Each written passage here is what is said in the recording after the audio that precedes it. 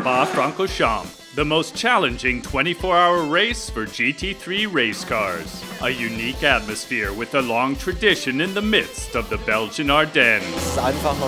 I always say it, but it's such an old track that still has so much character to it. And it's just still so much fun to drive on.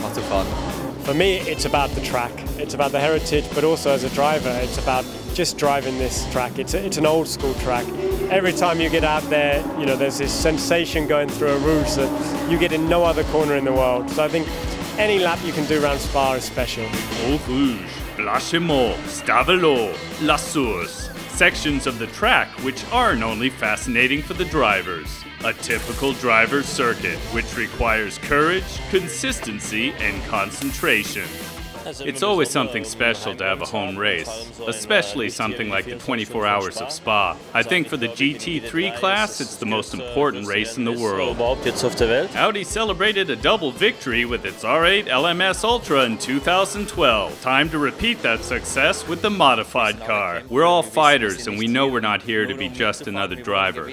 We want to win. Just give it your all, then we'll see where we end up. Yeah, the podium's where it's at. We're in it to win it, and getting a trophy would be just awesome. Audi has a total of 7 R8 LMS Ultra on the track in 2013. The 24-hour race on the Ardennes roller coaster, starting Saturday at 4:30 p.m.